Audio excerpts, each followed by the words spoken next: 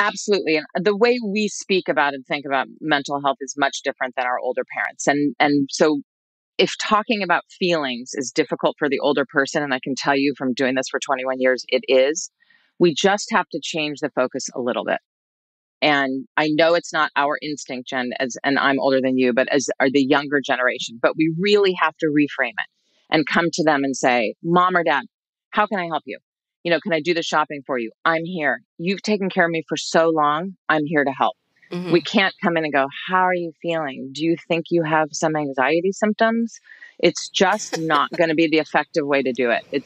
Or at least not as a starter. I think we need to start and change the focus from feelings to sort of the problems you've noticed and how you want to solve the problems really objectively.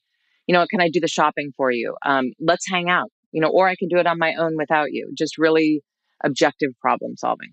It's like, don't boss them around and tell them what they have. And you don't have to suddenly be like all touchy feely and freak them out. It's like somewhere in the middle, That's right. compassionate, but solutions, Right. We don't come in with a problem. You have anxiety, you have a depression. We come in with noticing changes that we've seen and things that we think we can do that will help that problem. But if we come in and say, you have a problem, it's a non-starter.